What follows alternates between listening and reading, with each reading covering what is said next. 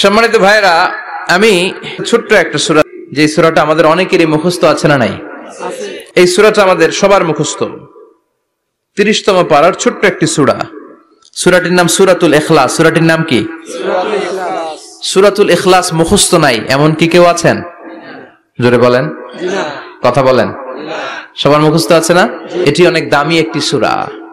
আমরা অনেক সময় অনেক জিনিসকে খুব তুচ্ছ মনে করি, জানা থাকার কারণে খুব ছোট মনে করি। আসলে ওগুলো ছোট নয়, আসলে এগুলোর স্ট্যাটাস, এগুলোর মর্যাদা, ডিগনিটি অনেক হাই, অনেক বেশি। তোর মধ্যে সূরাতুল ইখলাস হচ্ছে অন্যতম। তো আজকের এই চমৎকার রজনীতে আমরা এই ছোট্ট সূরাটি থেকে কি শিক্ষা আল্লাহ তাআলা আমাদের জন্য রেখেছেন সেটা আমরা জানবার চেষ্টা করব। আওয়াজ তুলে সবাই পড়েন ইনশাআল্লাহ। এই সূরাতুল ইখলাস, এই সূরাটি মাক্কি সূরা। কি সূরা? মাক্কি সূরা। সবাই বলেন মাক্কি সূরা। মাক্কি সূরা। হিজরতের আগে যে সূরাগুলো নাজিল হয় এগুলোকে আমরা বলি মাক্কি। হিজরতের পরে যে সূরাগুলো নাজিল হয়েছে এগুলোকে আমরা বলি মাদানী। তার মানে এই সূরাটা নাজিল হয়েছে হিজরতের আগে না পরে? আগে। হিজরতের আগে নাজিল হয়েছে এই সূরাটি। এই সূরার আয়াত সংখ্যা মাত্র 4টি। কয়টি? 4টি। চিল্লায় বলেন কয়টি? 4টি। এই সূরাটি কোরআনের 112তম সূরা, ধারাক্রম অনুসারে 112 নম্বর সূরা। এই সূরায় শব্দ আছে 15টি, অক্ষর আছে 47টি। শব্দ কয়টা? 15টি। অক্ষর কয়টা? 47টি। আবার বলেন, শব্দ 15, অক্ষর 47। অনেক মহিমান্বিত একটি সূরা, অনেক বরকতের একটি সূরা। মা বোনদের যাদের কানে আমার মাইকের আওয়াজ যাচ্ছে, আপনারাও খেয়াল করে শুনেন। এই সূরাটির তাফসীর অত্যন্ত জরুরি তাফসীর। এই সূরাটির নাম হচ্ছে সূরাতুল ইখলাস। কিন্তু শুধু সূরাতুল ইখলাসই এই সূরার নাম নয়। এই সূরার আরো চমৎকার কিছু সুন্দর সুন্দর নাম আছে। এই সূরার একটা নাম হচ্ছে সূরাতুত তাওহীদ। তাওহীদ মানে একত্ববাদ, ওয়াননেস অফ দ্য ক্রিয়েটর। স্রষ্টা যে একজন, এই ব্যাপারে আমাদের কোনো সন্দেহ আছে? না। কথা বলেন। না। আমাদের রব কয়জন? একজন। স্রষ্টা কয়জন? একজন। এজন্য সূরার নাম হচ্ছে সূরাতুত তাওহীদ। একত্ববাদের ধারণা, আল্লাহ যে একজন, এই কথাটা এই সূরার ভেতরে চমৎকার ভাবে বর্ণনা করেছে কে? আল্লাহ। আর তাওহীদের বিপরীত হলো শিরক। শিরক হলো ভয়ঙ্করতম একটা রোগের নাম। ক্যান্সারের অ্যানসার হয়, শিরকের কোনো অ্যানসার হয় না। জোরে বলেন ঠিক কি না? এজন্য আমরা যত ইবাদত করার জন্য নিয়ত করি, আল্লাহ প্রথমে বলেন শিরক করো কিনা আগে সেটা বলো। প্রথমে তুমি শিরক থেকে নিজেকে মুক্ত করার ঘোষণা দিয়ে দাও, তারপরে ইবাদত শুরু করো। ইবাদতটা তখন কবুল করে নিবে কে? এজন্য আমরা যখন নামাজে দাঁড়াই আল্লাহ বলে শিরক করো নাকি? আমরা বলি ওয়াজ্জাহাতু ওয়াজহিয়া লিল্লাযী ফাতারাস সামাওয়াতি ওয়াল আরদা হানিফাও ওয়া মা আনা মিনাল মুশরিকিন। ওমা আনা মিনাল মুশরিকিন। আল্লাহ, আমি শিরক করি না, শিরকের সাথে আমাদের কোনো সম্পর্ক নাই। এজন্য সূরাতুল ইখলাস শুধু সূরাতুল ইখলাসের নাম নয়, এই সূরার আরেকটা নাম হচ্ছে সূরাতুত তাওহীদ। চিল্লায় বলেন কি নাম? সূরাতুত তাওহীদ। সবাই বলেন কি নাম? সূরাতুত তাওহীদ। আবার এই সূরার আরেকটা নাম হচ্ছে সূরাতুল মা'রিফা। কি নাম? সবাই বলেন, আরো জোরে বলেন। সূরাতুল মা'রিফা। মা'রিফা মানে জানা বা চেনা। এই সূরা পড়লে আল্লাহরে জানা যায়, এই সূরা পড়লে আল্লাহরে চেনা যায়, এই সূরা পড়লে আল্লাহর পরিচয় পাওয়া যায়। এজন্য সূরার নাম হচ্ছে মা'রিফা। মা'রিফা মানে জানা বা চিনা। এই সূরা পড়লে আল্লাহরে জানা যায়, এই সূরা পড়লে আল্লাহকে চেনা যায়। চিল্লায় বলেন ঠিক কিনা? তার মানে দুইটা নাম জানলাম, একটা হচ্ছে সূরাতুত তাওহীদ। চিল্লায় বলেন কি নাম? সূরাতুত তাওহীদ। চিল্লায় কইছেন? চিল্লায় বলেন কি নাম? সূরাতুত তাওহীদ। দুই নম্বরে হলো সূরাতুল মা'রিফা। কি নাম? সূরাতুল মা'রিফা। তিন নম্বর হলো সূরাতুস সামাদ। সূরাতুল ইখলাসের আরেক নাম সূরাতুস সামাদ, কারণ সামাদ শব্দটা এই সূরার ভেতরে আছে না নাই? কুল হুয়াল্লাহু আহাদ আল্লাহুস সামাদ লাম ইয়ালিদ ওয়া লাম ইউলাদ ওয়া লাম ইয়াকুল লাহু কুফুয়ান আহাদ। তার মানে সামাদ কার নাম? চিল্লায় বলেন আল্লাহর নাম। সামাদ হচ্ছে আল্লাহর নাম। সামাদের বিপরীত হচ্ছে সনাম। সামাদ শব্দের বিপরীত কি? সনাম। সনাম মানে মূর্তি। সনাম মানে কি? স্ট্যাচু। সনাম মানে মূর্তি। বিশ্বনবীর জামানায় এক লোক মূর্তির ইবাদত করত, মূর্তিটারে সব সময় আদর করত, মূর্তিটারে সব সময় ভালোবাসতো, সোহাগ করত, মূর্তির কাছে চাইতো, রাত্রিবেলা উঠে মূর্তির কাছে কেঁদে কেঁদে মনের দুঃখ বলতো আর জিকির করতো সনম সনম সনম। আর সনমের বিপরীত কি? সমাদ। একদিন তার প্রিয় মূর্তিটাকে রেখে, তার কল্পিত খোদাটাকে রেখে সে বাজারে গেল। বাজার থেকে এসে দেখে তার মূর্তি গোসল করে দাঁড়ায় আছে, উপরে পানি, গোসল করা পানি। He thought it is the water of mercy and barakah. সে ভাবলো যেহেতু আমার খোদার গায়ের পানি, এটা রহমতের পানি হবে। কথা বলেন, খোদায় যদি গোসল করে খারাপ পানি দিয়ে করবে নাকি? কথা কয় না, এটা অনেক দামি পানি হবে, এটা নিশ্চয়ই বরকতের পানি হবে। He thought it is the water of mercy and blessings and water of rahmah. সে ভাবলো এটা রহমতের পানি, এই পানিকে তো এমনি মিস করা যায় না। যত রোগ আছে সব রোগের নিয়তে এখনই খাওয়া শুরু করে দেই। জিহ্বা দিয়ে চাটতে শুরু করেছে, started to suck it, the water of barakah. When he started to suck it, he found the taste is little bit weird, the taste is bitter.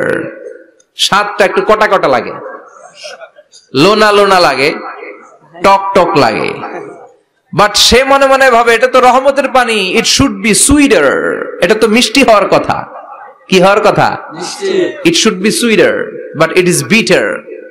স্বাদটা কেমন টক টক, কটা কটা, লোনা লোনা, লবণ লবণ লাগে। ঘটনা কি? রহমতের পানি, খোদার গায়ের পানি, এটা কটা হবে কেন? খুঁজতে লাগলো কোনো কিছু ঘটছে কিনা। আশেপাশে তাকায় দেখে হাদিসে এসেছে সালাবান। সালাব মানে কি কে জানে? কুত্তা না, খ্যাকশিয়াল। আসলে কি?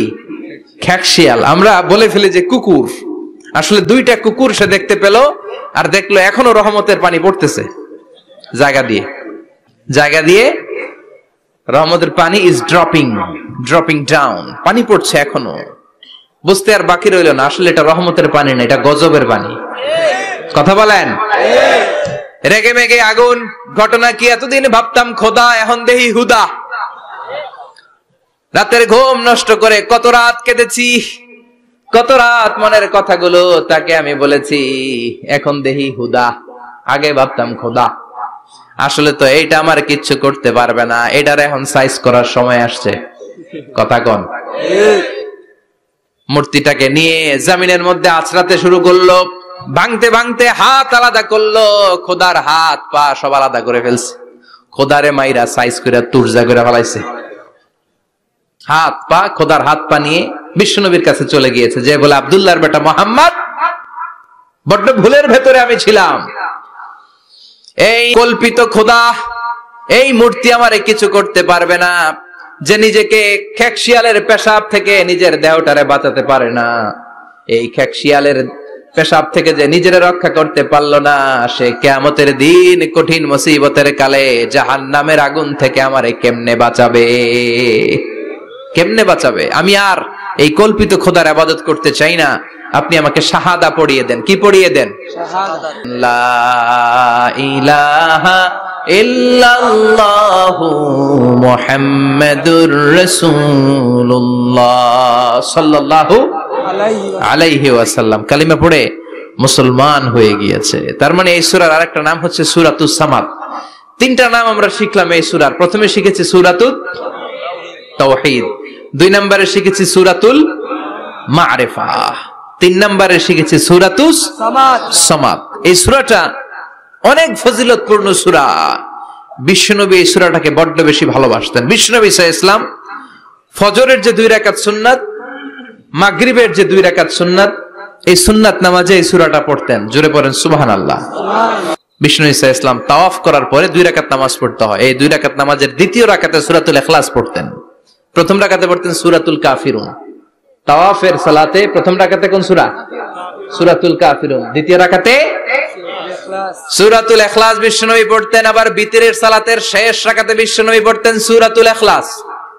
বিতরের সালাত পড়বেন কয় রাকাত? প্রথমে 2 রাকাত, তারপরে সালাম ফিরিয়ে আবার 1 রাকাত। এইটা সবচেয়ে সহি পদ্ধতি। আবার মাঝে মাঝে বিশ্বনবী 3 রাকাত একসাথে পড়তেন, বসতেন শুধু শেষ বৈঠকে। এটাও ঠিক আছে। আবার আমরা যেটা পড়ি বাংলাদেশে, এটারও দলিল আছে, তবে আম দলিল, এটার খাস দলিল নাই, স্পেসিফিক দলিল নাই। বিষ্ণু বলেছেন তোমরা বিতরের নামাজকে মাগরিবের নামাজ থেকে আলাদা করে পড়ো।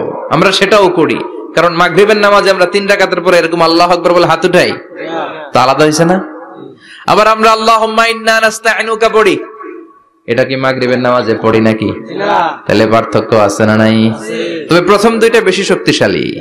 রাতে 2 করে নামাজ পড়বেন, সব শেষে আপনি 1 রাকাত পড়বেন। বিষ্ণু বলেছেন ইজআলু আখিরা সালাতিকুম ফিল লাইলি বিতরা, তোমরা রাতের শেষ নামাজটারে বিতরের নামাজ বানিয়ে দিও। সুবহানাল্লাহ পড়েন। এইজন্য যাদের তাহাজ্জুদের অভ্যাস আছে, তাহাজ্জুদের পরে পড়া সুন্নাত। যাদের তাহাজ্জুদের অভ্যাস নাই, এশার সালাতের পরে পড়ে ফেলবেন। ইন্নাল্লাহা বিতরুন ইউহিব্বুল বিতরা, আল্লাহ নিজে বেজর, তাই বেজরকে তিনি পছন্দ করেন। এজন্য দিনের নামাজ রাতের নামাজ সবই বেজর। সারা দিন যা পড়লেন মাগরিবের 3 রাকাত পড়ার মধ্য দিয়ে সব বেজর হয়ে যায়। আবার রাতে 4 রাকাত 2 রাকাত করে যত নামাজ পড়লেন শেষে 1 রাকাত বেতের দিয়ে বা 3 রাকাত বেতের দিয়ে সব বেজর হয়ে যায়। এই 3 রাকাত বেতের নামাজের সর্বশেষ রাকাতে বিশ্বনবী এই ছোট্ট সূরাটা পড়তেন। সুবহানাল্লাহ পড়বেন না? এই আমলগুলো মনে থাকবে সবার। আবার বিশ্বনবী বলতেন সূরাতুল ইখলাস সাধারণ সূরা না, এটা সুলুসুল কোরআন, 1/3 অফ দা বুক। কোরআনের 3 ভাগের 1 ভাগ। কোরআন 30 পারা। এই সূরা একবার তেলাওয়াত করলে 10 পারার সওয়াব হয়ে যায়, 2 বারে পড়লে 20 পারার সওয়াব হয়ে যায়, 3 বারে পড়লে 30 পারার সওয়াব হয়ে যায়। পড়েন সুবহানাল্লাহ। 1/3 এই পুরো কিতাবের 1/3, 1/3 অফ দা বুক সুলুসুল কোরআন। একবার পড়লে 10 পারা, 2 বার পড়লে 20 পারা, 3 বার পড়লে 30 পারা। অনেক মুহাদ্দিসিন এবং মুফাসসিরিনরা বলে না, সুলুসুল কোরআন 1/3 অফ দা বুক দিয়ে বিশ্বনবী এটা বুঝায় নাই। বিশ্বনবী বুঝিয়েছে অন্য একটা জিনিস। সেটা কি? সেটা হচ্ছে পুরো 30 পারা কোরআনের কথাকে যদি আমাকে 3 শব্দে আপনি আমাকে বলতে বলেন যে হুজুর পুরো 30 পারায় আল্লাহ কি বলেছে, আমি বলবো তাওহীদ, রিসালাত, আখিরাত। এই 3টা কথা পুরো 30 পারা কোরআনের ভেতরে আল্লাহ তাআলা আমাদেরকে বলেছেন। তাই কোরআনের যে সূরারই তাফসীর আমি করি না কেন, সেখানে হয় তাওহীদ, নয় রিসালাত, নয় আখিরাতের কথা সেখানে আছে না নাই? আছে। এজন্য পুরো কোরআনের শিক্ষাটাকে প্রেসাইজ করলে, কনসাইজ করলে 3টা শব্দ দাঁড়ায়, তাওহীদ, রিসালাত, আখিরাত।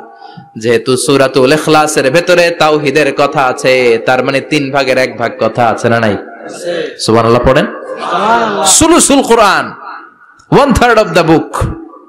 একবার পড়লে 10 পারা, 2 বার পড়লে 20 পারা, 3 বার পড়লে পুরো কোরআনের খতম। কিংবা যে 3টা মেসেজ আল্লাহ দিতে চেয়েছেন পুরো কোরআন দিয়ে, তার একটা এই সূরার ভেতরে আছে না নাই?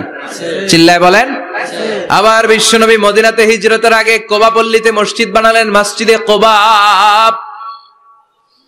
হজ করতে গেলে, উমরা করতে গেলে লোকজন এই মসজিদটাতে বড্ড ভিড় করে, কারণ বিশ্বনবী প্রতি সপ্তাহের শনিবার এই মসজিদে যেতেন। কি বার? কথা বলেন। এজন্য মদিনাতে গেলে শনিবারে জিয়ারত করা সুন্নাত। শনিবারে, প্রতি শনিবারে বিশ্বনবী মসজিদে নববী থেকে হেঁটে হেঁটে হেঁটে হেঁটে এই মসজিদে কুবায় যেতেন। এবং বিষ্ণু বলেছেন যারা ঘর থেকে ওযু করে এই মসজিদে কুবায় যে 2 রাকাত নামাজ পড়বে, একটা কবুল উমরা হজের সওয়াব আল্লাহ তার আমলনামায় দিয়ে দিবে। সুবহানাল্লাহ। এই মসজিদে কুবা মসজিদের জন্য বিশ্বনবী একজন ইমাম নির্ধারণ করলেন। ইমাম সাহেবকে বললেন যাও তুমি নামাজ পড়াও। বিশ্বনবীর অ্যাপয়েন্ট দেয়া ইমাম সাহেব কুবা পল্লীতে যে নামাজ পড়ানো শুরু করলেন, কিন্তু সমস্যা বেড়ে গেল। তিনি মাগরিবের নামাজ, এশার নামাজ আর ফজরের নামাজ, মানে যেই নামাজে আওয়াজ করে কেরাত পড়তে হয়, কয় নামাজে আওয়াজ করে কেরাত? কথা বলেন। কি কি? মাগরিব, এশা, ফজর। এই ইমাম সাহেব ইমামতির চান্স পেয়ে প্রতি রাকাতের নামাজে সূরা ফাতিহা পড়ার পরই সূরা ইখলাস দিয়ে নামাজ শুরু করে, তারপরে আরেকটা সূরা পড়ে, আবার দ্বিতীয় রাকাতে সূরাতুল ফাতিহা পড়ে, আবার সূরা ইখলাস। ফজরের সময়ও সূরা ইখলাস, এশার সময়ও সূরা ইখলাস, মাগরিবের সময়ও এই সূরা। মুসল্লিরা সব খেপে গিয়েছে। সবাই বলে ও ইমাম সাহেব ঘটনা কি? খালি কুল হুয়াল্লাহ পড়েন কেন? আর সূরা নাই আপনার? খালি কুল হুয়াল্লাহ পাইছেন নাকি? নাগাইশ জামে মসজিদের ইমাম সাহেব মাগরিবের প্রথম রাকাতেও সূরাতুল ইখলাস, দ্বিতীয় রাকাতেও ইখলাস, এশার নামাজের প্রথম রাকাতেও ইখলাস, দ্বিতীয় রাকাতেও ইখলাস, ফজরের রাকাতেও ইখলাস, দ্বিতীয় রাকাতেও ইখলাস। কি করবেন? আজকে ইমামের একদিন কি আমার একদিন। পাইছেন কি আপনি? সবাই বলে আপনি পাইছেন কি? ইমাম সাহেব পড়তে মন চাইলে পড়ো, নাইলে অন্য মসজিদে যাও। কারণ এটা বাংলাদেশের সিস্টেমে সভাপতি সেক্রেটারির নিয়োগ দেয়া ইমাম না, নিয়োগ দিয়েছে বিশ্বনবী। আবার ক্যান্সেল করলেও লাগবে বিশ্বনবীরে, ঠিক কিনা? নিয়োগ দিয়েছে বিশ্বনবী, নিয়োগ বাতিল করলেও করবে কে? বিশ্বনবী। মুসল্লির তো কোনো এখতিয়ার নাই। সব মুসল্লিরা মিলে বিশ্বনবীর দরবারে যায়, যে বলে নবী কি ইমাম সাহেব দিলেন, কুল হু আল্লাহ ছাড়া কিচ্ছু পারে না, খালি কুল হু আল্লাহ, কি এক মুসিবতে আছি। প্রত্যেক নামাজে কুল হু আল্লাহু আহাদ দিয়ে শুরু করে, এরপরে আরেক সূরা পড়ে। ঘটনা কি? বিশ্বনবী বললেন ইমাম সাহেব রে ডাকো। বিশ্বনবী ইমাম সাহাবীরে বললেন, ও সাহাবী, কেন এই কাজটা করো? তোমার মুসল্লিরা বলে প্রতি রাকাতে কেন কুল হু আল্লাহ দিয়ে শুরু করো, ঘটনাটা কি? অন্য সূরা পড়ো না কেন? সাহাবী বলে, নবী গো, এই সূরাটারে আমি বড্ড বেশি ভালোবাসি, কারণ ফিহি সিফাতুর রহমান, এই সূরার ভেতরে আমার আল্লাহর পরিচয় আছে গো নবী। এই ছোট্ট সূরার ভেতরে রব্বুল আলামিন যত সুন্দরভাবে নিজের পরিচয়টা বলে দিয়েছেন, কোরআনের কোন সূরার ভেতরে সেই পরিচয় আমি পাই না। তাই এই সূরাটা দিয়ে প্রতি রাকাতে নামাজ শুরু না পড়লে আমার কলিজা ঠান্ডা হয় না গো নবী। বিশ্বনবী বললেন, ঠিক আছে, চেঞ্জ করার দরকার নাই, তুই প্রতি রাকাতেই কুল হু আল্লাহই পড়বি। সুবহানাল্লাহ পড়েন। সুবহানাল্লাহ। প্রতি রাকাতেই তুমি সূরাতুল ইখলাস পড়বা, ইমামতি বাতিল হবে না। তবে জেনে রেখো, এই সূরার প্রতি ভালোবাসা কিয়ামতের দিন তোমার জান্নাতে পাঠায়া দিবে। এই সূরার ভালোবাসার কারণে জাহান্নামের আগুন তোমার জন্য হারাম করে দিয়েছে কে? আল্লাহ। এজন্য সূরাতুল ইখলাস বেশি বেশি তেলাওয়াতের দরকার আছে না নাই? কথা বলেন। আজকে থেকে বেশি বেশি সূরাতুল ইখলাস তেলাওয়াত করবেন তো ইনশাআল্লাহ? সবাই রাজি আছেন তো ইনশাআল্লাহ? নবম হিজরির ঘটনা, বিষ্ণু ইসলাম আছে নাকি? এজন্য আল্লাহ বলেন, আমার নামটা আমি আল্লাহ নিজেই রেখেছি। পড়েন সুবহানাল্লাহ। আবার এই পৃথিবীতে আল্লাহ ছাড়া আর কারো নাম কোনদিন আপনি আল্লাহ শুনেছেন নাকি? শুনে থাকলে হাত তোলেন। শুনছেন? বাংলাদেশে কত মানুষ? 16 কোটি, 17 কোটি, 18 কোটি? কইতে থাকেন, 20 কোটি নিয়ে যান এমনি। আসলে কয় কোটি? 18 কোটি মনে হয় বর্তমানে। 16 কোটি তো অনেক আগের হিসাব। 18 কোটি মানুষ এই দেশে। এই 18 কোটি মানুষের মধ্যে কারো নাম আল্লাহ শুনছেন? কথা কন। আমেরিকাতে, এত বড় মহাদেশ, পুরো আমেরিকায় কারো নাম আল্লাহ? গোটা বিশ্বে আরেকজনের নাম আল্লাহ আছে? এমনকি ফেরাউন, সেও নিজের আল্লাহ বলে নাই। ফেরাউনের মতো এত কুখ্যাত ইন্টারন্যাশনাল সন্ত্রাসী আসে। ফেরাউন ইন্টারন্যাশনাল কুখ্যাত সন্ত্রাসী না? সে কুখ্যাত সন্ত্রাসী। এই সন্ত্রাসীটাও খেয়াল রাখবেন, নবীদের সাথে যারা বিরোধিতা করেছে তারা সন্ত্রাস, আর নবীরা ছিল মুজাহিদ। চিল্লায় বলেন ঠিক কিনা? তার মানে বিশ্বনবী ছিলেন মুজাহিদ। এবার সন্ত্রাসীটার নাম বলেন, আবু জাহেল। মুসা আলাইহিস সালাম ছিলেন মুজাহিদ, তাহলে সন্ত্রাসটার নাম বলেন। ইব্রাহিম আলাইহিস সালাম ছিলেন মুজাহিদ, তাহলে সন্ত্রাসটার নাম বলেন। তার মানে হকের পক্ষে যারা তারা সবাই মুজাহিদ, আমরাও মুজাহিদ। চিল্লায় বলেন ঠিক কিনা? কল্যাণের কথা যারা বলে তারা মুজাহিদ, অন্যায়ের দিকে যারা ডাকে তারা সন্ত্রাস। কোটা বিরোধী আন্দোলন যে যুবক ছেলেগুলো করেছে ওরা মুজাহিদ, ওদের বিরোধিতা যারা করেছে ওরা সন্ত্রাস। নিরাপদ সড়ক চাই আন্দোলন যে ছেলেগুলো করেছে এক একটা মুজাহিদের বাচ্চা, ওদের বিরোধিতা যারা করেছে এক একটা কুখ্যাত সন্ত্রাস। এজন্য হকের পক্ষে যারা থাকবে, ইসলামের পক্ষে যারা থাকবে, ন্যায় নীতি সাম্যের পক্ষে যারা থাকবে তারা মুজাহিদ। বাই ডিফল্ট এগুলো মুজাহিদ। চিল্লায় বলেন ঠিক কিনা? আর বিরোধিতা যারা করবে সন্ত্রাস, কুখ্যাত ইন্টারন্যাশনাল সন্ত্রাস। ফেরাউনও তার নাম আল্লাহ রাখে নাই, সে তার নাম দিছিল আমি তোমাদের বড় রব। কি দিছিল? فحشر فنادى فقال انا ربكم الاعلى। বিশাল একটা গ্যাদারিং করে সবার সামনে কয় আমি বড় খোদা। আমি কি? আমি বড় খোদা, রব্বুকুমুল আ'লা, তোগো বড় রব, কিন্তু আমি আল্লাহ। এটা কইছে? কথা বলেন। তার মানে আল্লাহ এক পিস, আল্লাহর সত্তাটা শুধু একজন।